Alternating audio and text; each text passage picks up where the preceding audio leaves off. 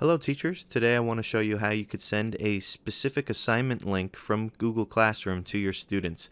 This is very similar to if you're on any type of web page and you go up to the URL address and copy that and then email it out and people click on it and it brings them straight to that web page.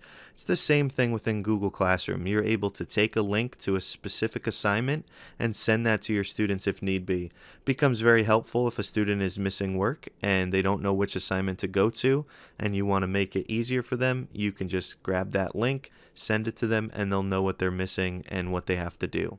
But it also works for something like this. So here you see I have a slideshow from Google Slides, and this is for my virtual instruction. So at one point in the slides, I'm asking them to do something and to submit it in Google Classroom. Now, to make it a little bit easier for them, I want to see if I can hyperlink straight to that assignment. And that means if they click on these words and the assignment link is there, it'll bring them straight to that assignment where they have to post their work. And the way that you do that is in Google Classroom.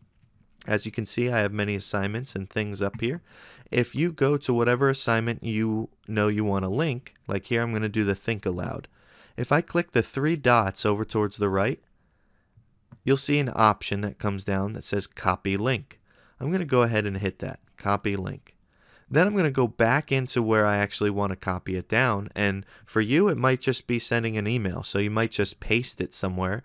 Like if I paste it in the URL address, you'll see the actual details for that assignment come up, and if I go to it, it's going to bring me straight into that page and straight into that assignment. As you can see, it just pulled up right here. So you can email it to students, you can share it through Google Hangouts, anything that you want to do. But for me, I'm using it and I want to hyperlink it straight into a Google slide. So here on this assignment, I'm telling them that they have to post something to that specific Think Aloud assignment. So I'm going to go ahead and add a hyperlink by right-clicking and hitting link. And then I'm going to put my link right in there and then hit apply.